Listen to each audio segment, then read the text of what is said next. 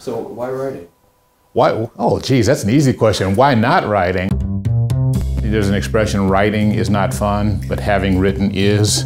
And that's one of the truest things ever said. For me, it's the most fun that you can have. It still is. I mean, the question you asked was, how can writing convey change? My question would be, how can you convey change without good writing? And I love having created something that I think is going to make an impact, that I think is going to get some people riled up, that I think is going to make some people cry, that I think is going to make some people laugh. That, for me, is one of the best feelings in the world.